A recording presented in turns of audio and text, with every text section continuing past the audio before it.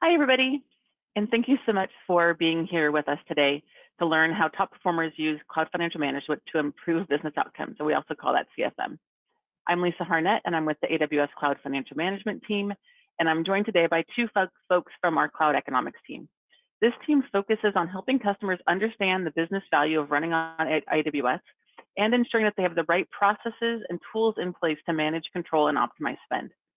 Levon Stepanian focuses on cloud financial management programs at scale, such as developing training and education offerings, while Calvin Wu focuses on understanding trends across customers through the benchmarking studies. Each one of these talks that we have in the CFM Talks series is all around answering common customer questions. And today we're talking about how those questions you ask us about what are the best practices in this area. What CFM practices are top performing organizations using? What are the business KPIs that I can impact through doing CFM? What are my most adopted cost optimizations amongst all of your customers? How does centralized governance make a difference? What should my organization look like? How do other customers implement these processes? That's what today is all about, is how, when we talk about these best practices, where do they come from? And what are our top performers actually seeing? And so today's call is all about what does good look like. And we're going to start with a Global 1000 survey that we do every year. We're going to do an overview of what's in that survey, who's in it, who's part of the list, as well as then what are the findings around what AWS value benefits are achieved by AWS customers. And Calvin's going to go through those too. Then we're going to switch over to Levon, and he's going to talk about the CFM, the Cloud Financial Management top performers, and what best practices they've implemented through the data and research that we've got available to us. And then we're going to do a deep dive into the IT and finance CFM operating model. And then we'll go on to next steps and resources. As I mentioned during the brief intro period, there is a questions panel, and you can ask questions throughout. Anytime you think of a question, go ahead and put that into that question section. And we've got people in the background who are listening for those and watching and can answer those. But we'll also have time at the end of this to take those questions live. So if you've got a question, we'll answer you personally, but we'll also bring some of those to the discussion at the end. So with that, I would like to turn it over to Calvin. Calvin? Great. Thank you so much, Lisa. My name is Calvin Wu, as Lisa mentioned earlier. I, along with Levon, are going to take you through the rest of our presentation today. We both come from the cloud economics team, but working in slightly different disciplines. So what we're showing here is really a typical customer cloud adoption journey where customers move from the discover phase where they're just really trying to understand what cloud is, what cloud could potentially do for you and your organizations, into more seriously evaluating AWS and what that could mean in terms of business justification, etc. And this is where the business value part of cloud economics come in, because we not only help you understand the potential business values for your organization, but also help you quantify that as well in a form of business cases or benchmarks. And as you decided to migrate to AWS, then we have our cloud financial management experts that help you optimize your cloud environment or cloud spend so that you are more efficient on the cloud. And we also have, as customer mature and they're considering expanding or renewing in AWS, we also help customers understand what business value did they actually achieve, right? So this is the value realization part of business value too. But both of these disciplines, business value and CFM within cloud economics, relate to one another in that they cloud financial management help you maximize or optimize your business values or your potential business values. And we also really just, at the end of the day, help you address all the questions that you have along this cloud adoption journeys that you have. So let's move on to the next page to talk about this Global 1000 benchmark, which is really the, I guess, the background or the study that that help us to provide with you the data and the insights that we'll share with you in the rest of our presentation today. So this was a study that we commissioned an independent benchmarking firm called the Hackett Group to do. And what they did was to reach out to 1,000 organizations across the globe The respondents do have to meet a number of criteria. They have to be knowledgeable of the cloud. They have to have some applications running on AWS for more than 1 year, and they have to have revenue of over $500 million. In terms of what we try to get from these 1,000 respondents, really to get an understanding of their cloud migration, like what they migrated, and then more importantly, it's a quantitative studies, and we ask them a number of questions to measure their business value KPIs.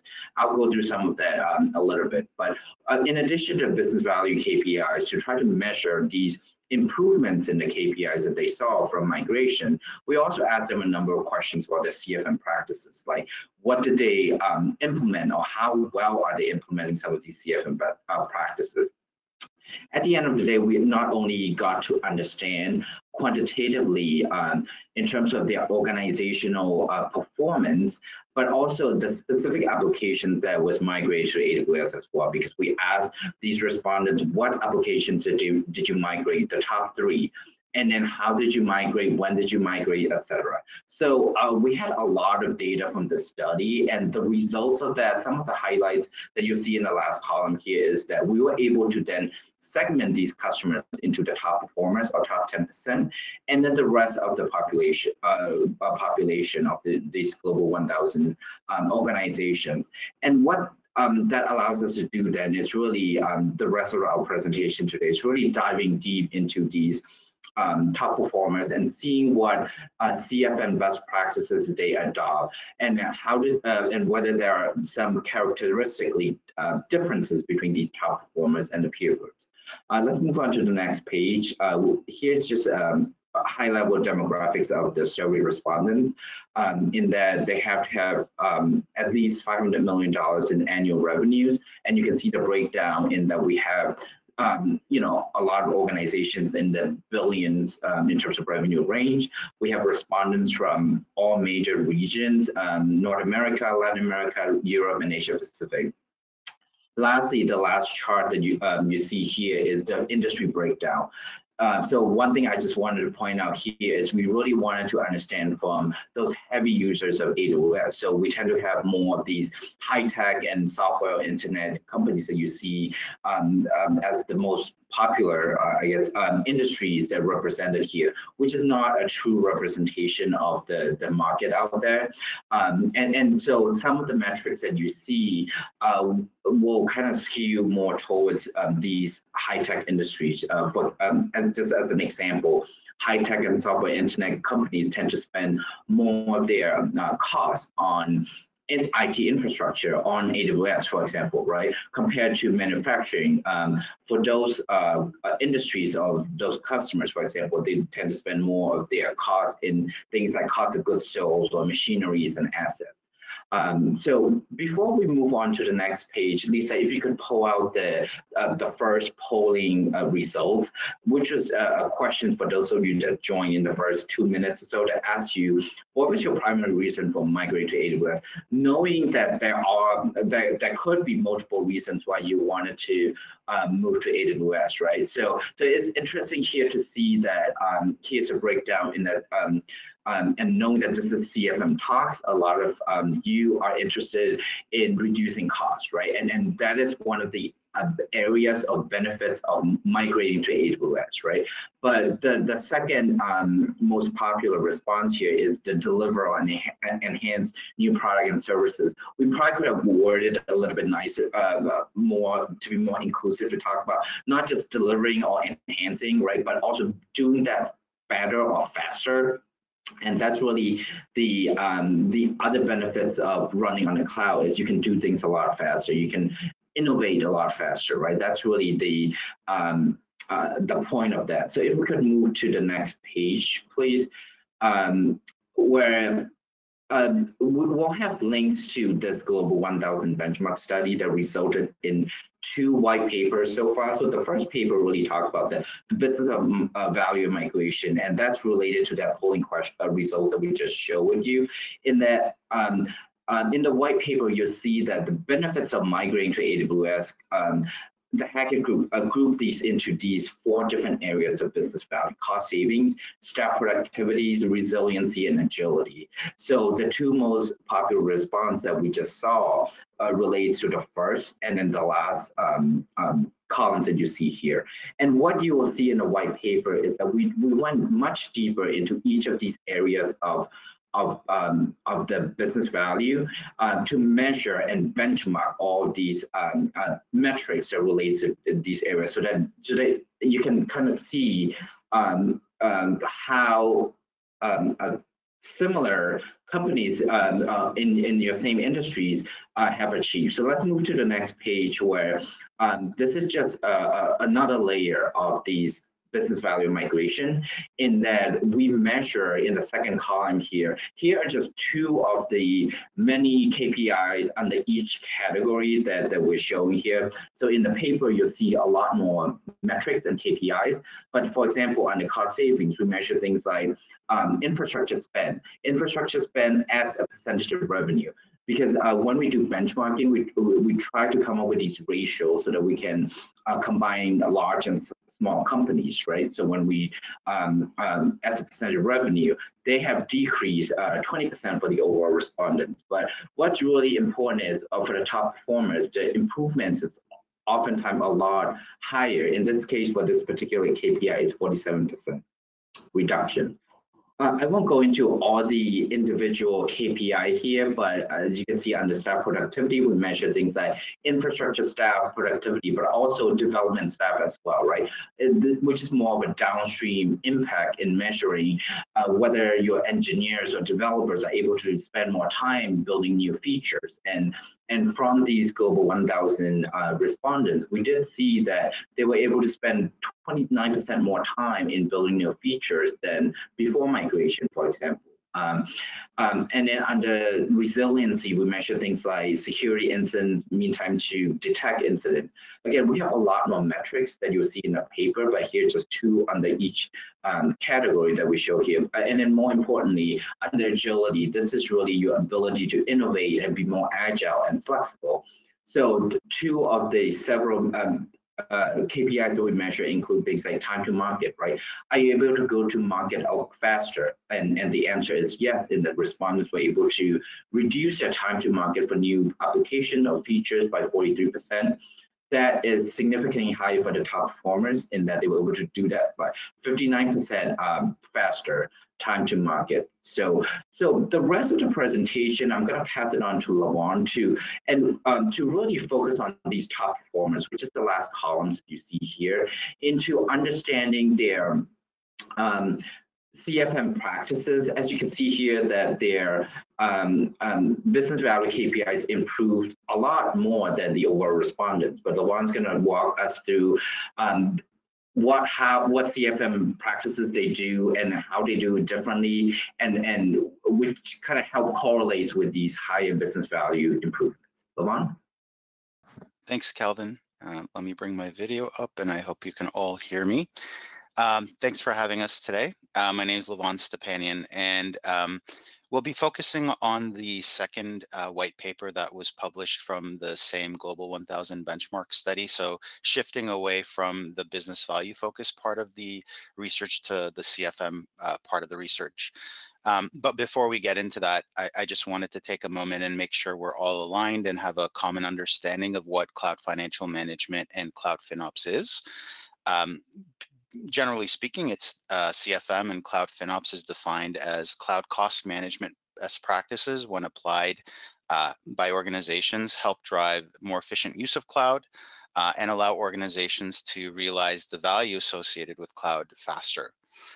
Why this is important for you as a customer or a potential customer of AWS.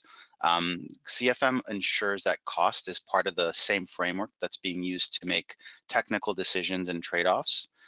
It ensures there's a common lexicon, a common vocabulary being used between otherwise heterogeneous organizations like finance, business, and technology stakeholders. And it's a good way to align on common goals, mechanisms, and drive value-based outcomes across these disparate organizations. The 4 pillars you see here are the pillars of cloud financial management, and they are the pillars on which the study was developed and performed. And so I'll take a moment here to define the structure because you'll see we'll use this structure through the rest of today's talk. So cloud financial management consists of 4 groups of best practices. The first set of best practices are related to planning and forecasting. These are best practices for estimating the cost of born in the cloud workloads, estimating the cost of migrated workloads, and really they're all about providing better predictability and better predictability for your organization and your internal and external stakeholders. The second pillar, measurement and accountability, relate to best practices that improve cost and usage visibility and create accountability for cloud usage across your engineering and IT teams. The third area is cost optimization, which focuses on best practices to help either reduce existing cloud spend or avoid unnecessary cloud spend from the get-go, and includes best practices relating to architecting for cost, using pricing models to optimize and improve unit economics, and modernizing architectures to take advantage of cloud-native technologies.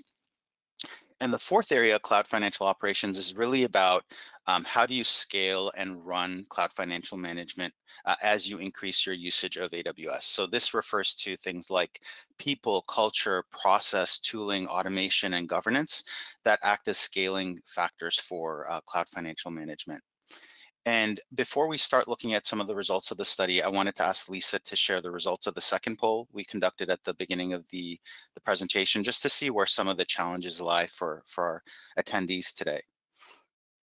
So cost optimization, it looks to be the top area of struggle here, and then scaling and governance, forecasting, and cost visibility. So this is good information because the remainder of the talk is going to focus on what top performers do to improve their cloud financial management posture across these 4 areas. And then we'll also talk about some of the AWS services and teams that are available for you to leverage in your cloud financial management journey so that some of these areas are less of a pain for you today.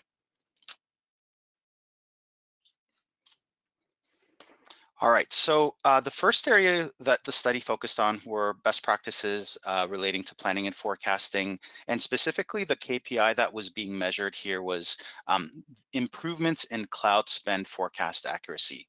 So the study looked at all the data it gathered and tried to find some type of correlation between CFM best practices and where survey respondents reported improved accuracy for their cloud spend. And so the 4 specific areas or the best practices it found were respondents performing some kind of systematic trend and driver-based forecasting for their spend, as well as variance analysis for their actual spend against their planned spend. Respondents who were performing cost optimization analyses and audits and actioning the findings from those in a systematic manner. Organizations who have some kind of cloud training program for their stakeholders, and those organizations that manage the majority of their cloud spend in a centralized fashion, in this case, 80% or more. And what you can see here are the top performers performed these best practices to drive the highest improvements in cloud spend forecast accuracy. The trend and driver-based forecasting and variance analysis best practice, it's really no surprise here to see an improvement in forecast accuracy. This is the heart and soul of how you try to improve that forecast. But things like cleaning unnecessary and wasted cloud resources helps drive a better baseline for forecasting practices. So if you're able to remove unnecessary cloud resources, eliminate waste, you have a better baseline to work with when you're performing your forecasting and planning exercises. It's not a surprise that organizations that have some kind of systematic training program for cloud, which helps increase an organization's cloud IQ, which helps stakeholders understand how cloud pricing works and how cloud consumption impacts cloud pricing. They also saw improvements in their ability to accurately forecast cloud spend.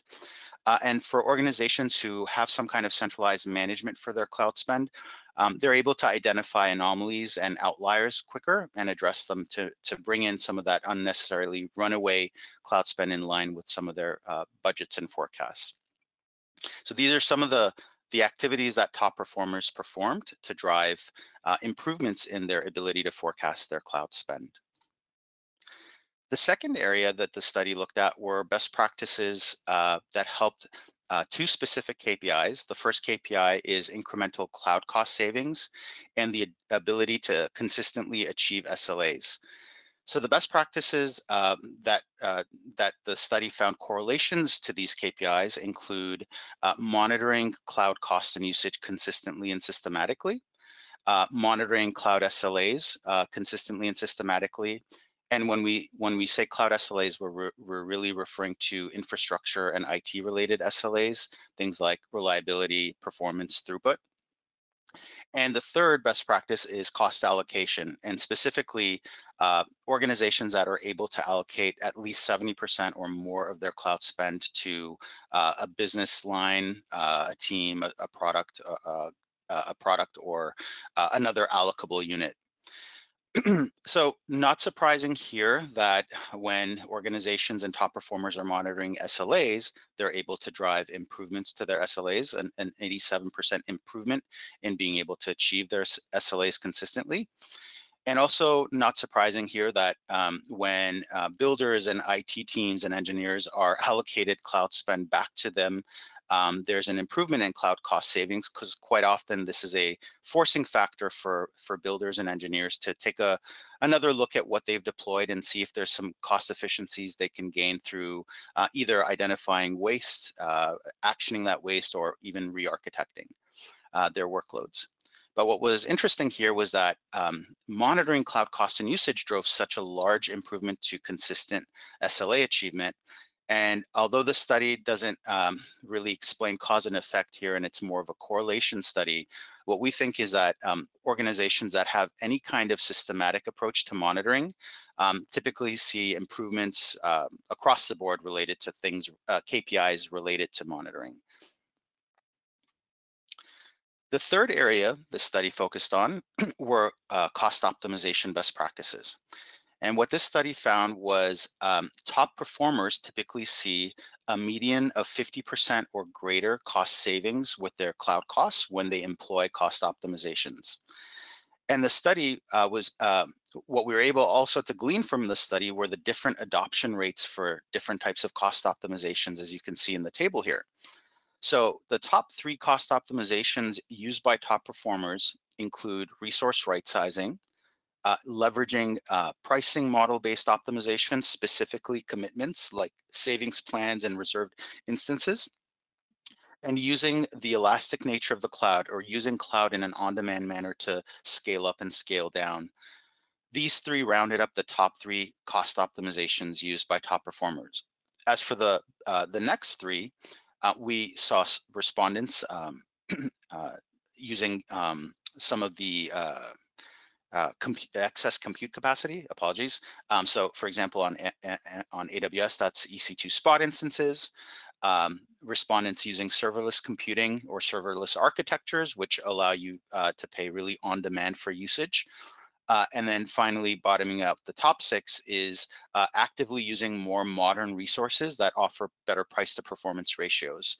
So taking advantage of innovation being delivered by AWS to help drive down unit costs. The final area of CFM the study focused on was cloud financial operations. And what the study found here was best practices within this space actually improved all of the 3 KPIs we've referred to in the previous few slides. So KPIs such as improved cloud spend forecast accuracy, incremental cloud cost savings, and being able to consistently achieve SLAs. These were the KPIs that cloud financial operations best practices impacted. And the best practices the study focused on were organizations that manage cloud activities in a centralized fashion, a strategic formal operating model or partnership between a finance organization and IT/engineering/technology teams, and organizations that leveraged managed services provided by the cloud provider, specifically more than 50% of cloud workloads being run using the cloud provider's managed services. And there are some no surprise findings here. So for example, it's not surprising that centralizing some of your cloud activities through the use of a cloud center of excellence or a cloud business office helps drive cloud cost savings. This centralized approach helps drive alignment between those architecting on cloud, those building on cloud, and ensures a consistent cloud delivery model for both internal and external customers. No surprise that SLA, or the ability to achieve SLAs more consistently, improved when there's a partnership between IT and finance. Quite often the business and finance is responsible for handling and dealing with the negative side effects of not achieving SLAs, such as generating and providing customers credits and refunds. What was interesting was the finding on using managed services for cloud and the impact it had to incremental cloud cost savings, improving it by 45%. We think here that the work that is performed by the cloud provider relating to scaling capacity up and down, leveraging excess compute capacity, and leveraging different commitment pricing models helps drive some of the cloud cost savings with respect to this best practice. The last thing we wanted to call out that the study identified were these force multipliers for outcomes that are driven by organizations that implement CFM. And the two that were identified were cost allocation and that business partnership or operating model between IT and finance that I talked about on the last slide. These two best practices were called out as force multipliers because these activities are associated with organizations that perform other CFM activities which have positive impact on KPIs.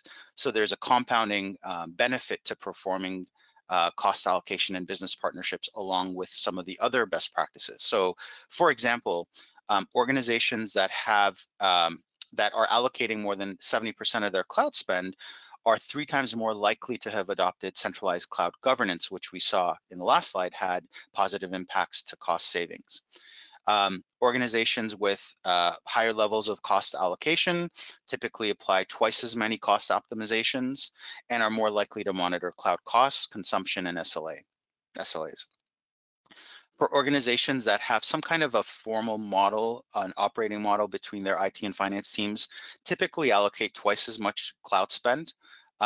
They're 3 times more likely to govern cloud through some kind of centralized model and are twice as more likely to monitor cloud costs and consumption consistently and systematically. On the rest of this talk, what we're going to do is we're going to double click into the business partnership best practice here. If you've attended the CFM talks earlier this year, you'll notice we did have a couple that were dedicated to cost allocation. And if you're interested to learn more about cost allocation and some of the AWS services and best practices, we encourage you to look at and view the replays. But for the remainder of today's presentation, we're going to double click on that business partnership. And so we call it a partnership. The study called it a partnership. You can call it that. You can call it a cloud operating model. But the importance of these traditionally siloed organizations working together on cloud cannot be overstated. It's the very heart and soul of the people and process change required to become a top performer when it comes to CFM. So if you are one of those folks who identified as an IT persona, an engineering or a technology stakeholder, think about what cloud or using cloud means for your company's finance organization. With cloud, there's quite a bit of role expansion taking place in your finance team.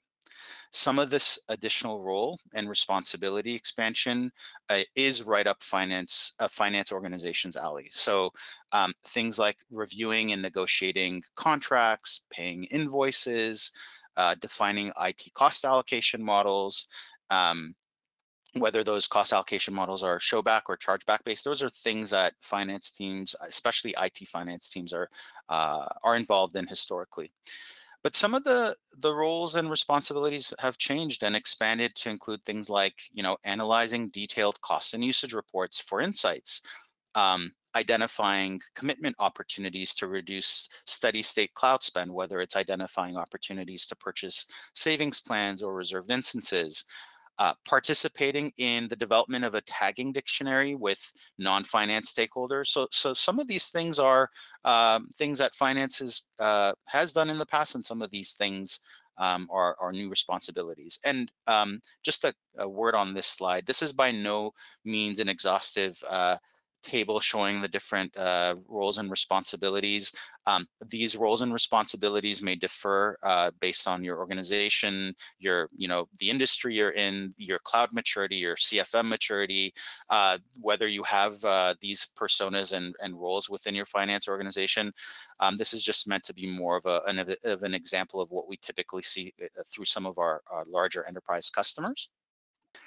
And then if you identified as a pure finance person, or maybe a joint finance IT persona with a bit more slant or bias towards the finance, your technology stakeholders, your IT stakeholders are also going through role expansion with the use of cloud. And so in addition to doing what engineers and builders typically do, which is building things, developing new features, fixing bugs, a whole slew of other things, which I'm not getting into.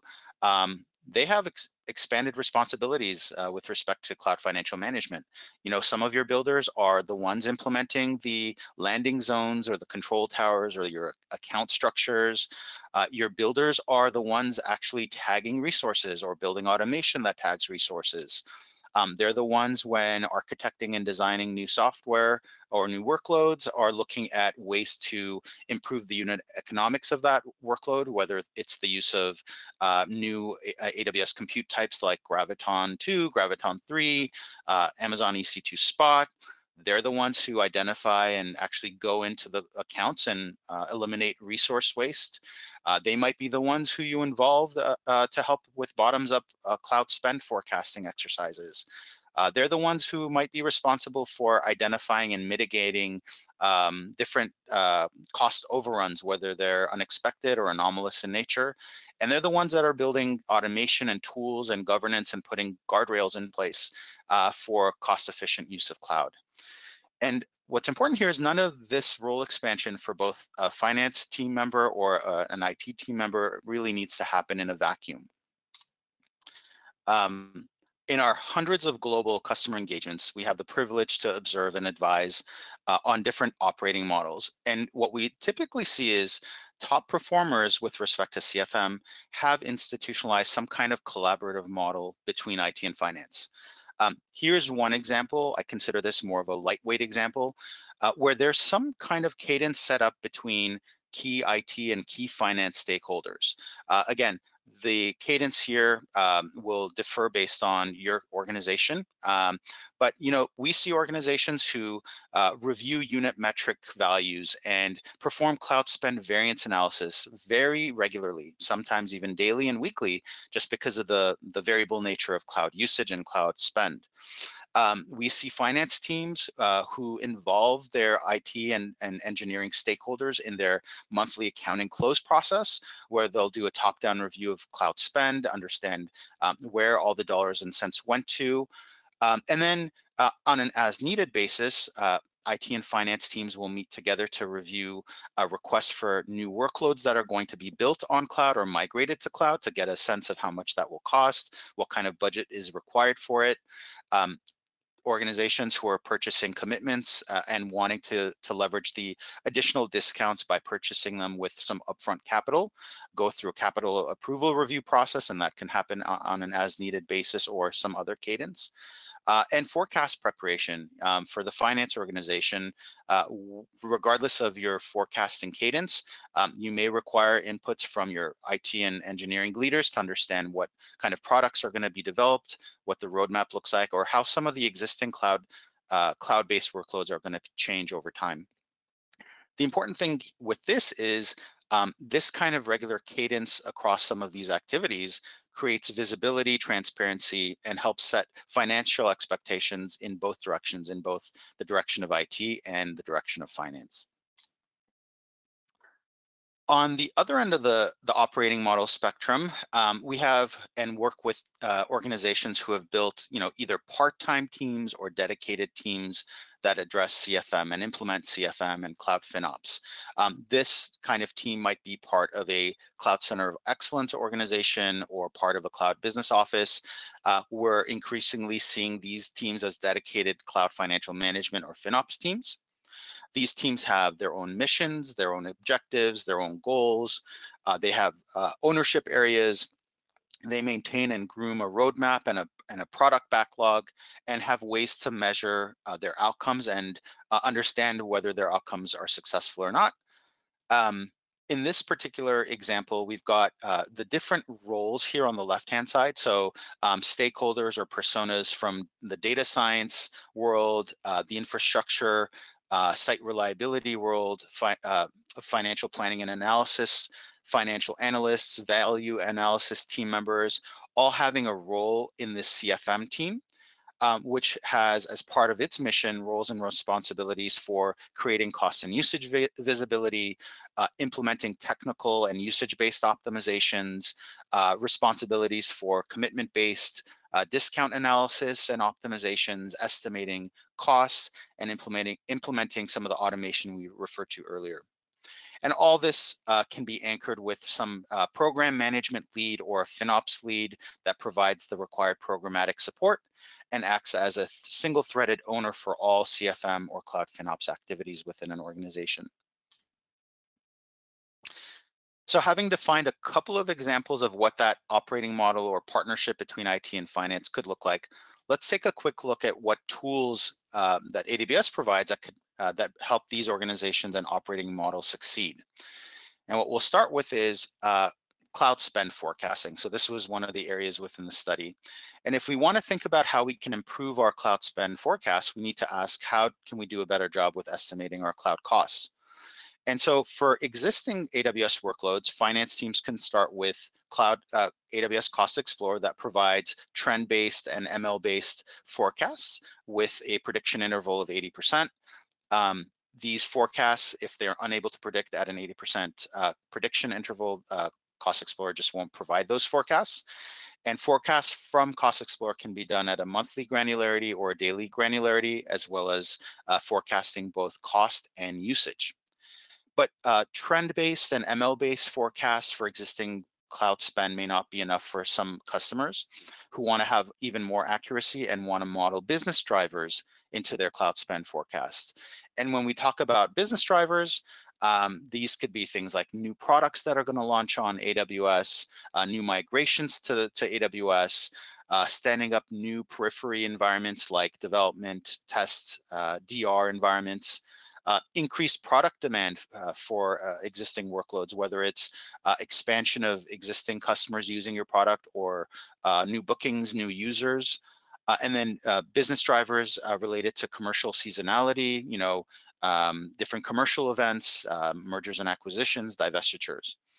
So finance teams can actually leverage the top-down models provided by Cost Explorer and combine them with more bottoms-up driver-based models using AWS Pricing Calculator, which today provides information for 139 different AWS services, or AWS pricing pages, which provide pricing information for all of our services, as well as detailed examples of how you go about building a cost estimate.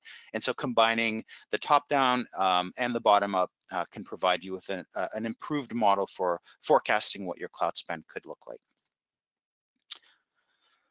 If we want to implement a systematic and consistent approach at monitoring and reporting our cloud costs and usage, Cost Explorer does more than just cost forecasting.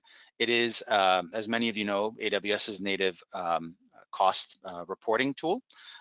It will help you slice and dice your cost and usage based on, a variety of different dimensions and filters like your accounts, your charge types, your product, the region, and a bunch of other filters. In addition to having a user interface, it does also provide an API if you're looking to access it and use information from it in a more programmatic manner. And it's a great way to get started in creating cost transparency between IT and finance teams by saving and sharing reports between the teams. When it comes to cost monitoring and being able to monitor and stay ahead of any unexpected cloud cost variances or anomalies, you have a couple of options here. You've got first AWS budgets, which allows finance teams to input custom cloud budgets, as well as budgets for savings plans and reserved instances. You can set thresholds to notify custom lists of end users on when these budgets are exceeded or forecast to be exceeded. And with AWS budgets, you can also implement governance by taking action against certain types of AWS resources should your budget threshold be met or forecast to be met. And so today, these actions include modifying IAM policies, service control policies, and actually actioning running EC2 instances and RDS instances. With cost anomaly detection, that's the second option you have, is another way to monitor and identify cost anomalies and stay ahead of cost variances. AWS cost anomaly detection uses a machine learning based model to identify anomalous spend. You can define a monitor that will look up and identify anomalous spend for a specific AWS service that you're using, a specific AWS account, a cost allocation tag, or a cost category. You'll receive an alert with a description of the root cause, pinpointing to the specific cost driver. And if there's an inaccuracy with the root cause, we provide a way for you to provide feedback to improve the machine learning algorithm for future anomalies.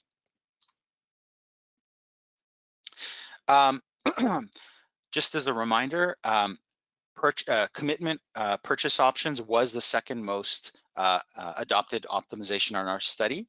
And in fact, it represents 47% of the pricing models used by all the respondents of the study. So it's commitment-based purchase options like saving plans and RIs are heavily used. And AWS Cost Explorer provides recommendations for both of these purchase types. I'm going to go quickly here. There's a simplified purchasing experience for savings plans. After you perform your analysis, you can add your savings plans to your cart and purchase them directly from the console. And you can track the effectiveness of your purchases through built-in reports that help you monitor the coverage rate and the utilization rate and the savings associated with these purchases. So purchase recommendations helps accelerate finance analysts' ability to identify opportunities to reduce cloud spend through the purchase of commitments. Finally, from a centralized governance perspective, AWS offers a number of different solutions, but the one that I'm going to highlight today is the AWS private marketplace feature. This is a mechanism that helps you implement a systematic and consistent third-party tool procurement process without hampering your business agility. And so what private marketplace allows you to do is identify products that your IT and engineering teams need and are blessed by, say, your security organization and meet other technology requirements.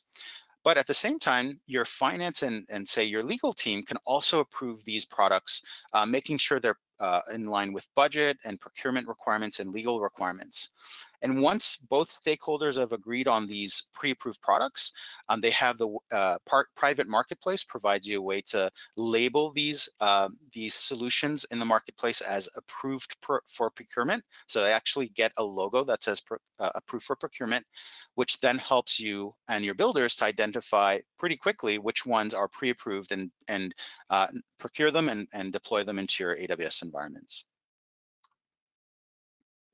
So wrapping up, now that you've heard some of the top line findings from our study, learned about a couple of operating models for mechanizing a partnership between your IT and finance organization and some of the tools that AWS provides to enable these successful business partnerships. What's next, right? So we just provided you the top line findings from the study. There are more details and more nuggets. So if you're so inclined, we will have a link to the study. Take a look at the white paper. We also have the ability to provide your organization benchmarks based on the study. So if you're open to sharing some information regarding your organization in a questionnaire, our value benchmarking team can work to provide you with some benchmark data. And then the last thing I'll say is that we have a number of different FinOps and CFM specialist teams that help our customers in their cloud financial management journeys. If you're interested to learn more about these teams and how they can help you with cost optimization assessments and a new cloud financial management capability assessment for teams looking to build their own FinOps roadmaps and FinOps programs, please reach out to your account team and ask for an introduction to the AWS Cloud Economics team.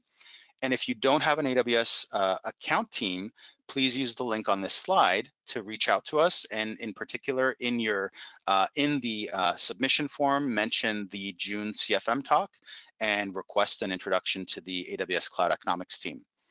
And with that, Lisa, I will hand it off back to you. I think we are ready for Q&A. Hello. So we do have a couple questions. One of the ones we had was, what can you do around forecast accuracy? What can you do to help ensure you've got some of that forecast accuracy? What did the study say about what some of those practices are around that? So the study didn't go into much details about the specifics other than having a cadence for your organization to do that, to perform forecasting, and also to actually stay on top of actual cloud spend, comparing it to your planned cloud spend. So what it calls and what we call variance analysis. So I think the key takeaway here is A, have a process, B, do it at an appropriate cadence. What we see from our customer engagements is a multifaceted approach at forecasting. One, starting off with a more simple forecasting method, like using the AWS Cost Explorer forecast, which is, like I said earlier, a really trend-based, backwards, what did you do in the last N months, N days? We're going to extrapolate that using machine learning. But then that's clearly not going to capture what's happening in your business. So if you have a new product launch, if you are expanding into a new region, if you're going to stand up a disaster recovery environment on cloud, right? Those are things that Cost Explorer doesn't have insight into.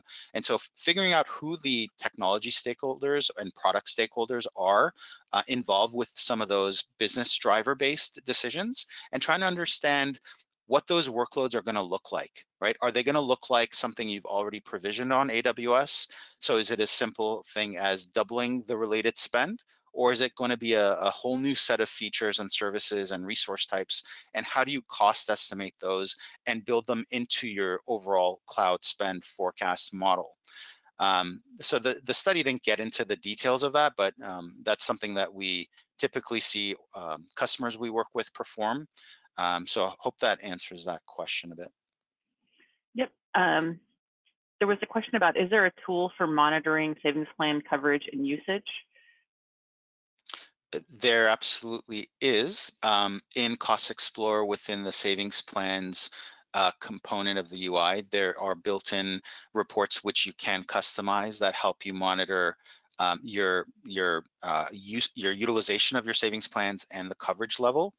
And I'll also say, if you want to get away from monitoring those manually through Cost Explorer, you can set up an AWS budget report, or sorry, an AWS budget, and specify, say, a target coverage rate or a target utilization rate, which when those thresholds are exceeded or your actual coverage drops below those thresholds, you can receive an alert. Or when they're forecast to drop, you can receive an alert. That way you're not constantly monitoring it more manually and just wait to receive that alert. And then that becomes your signal to take some kind of action.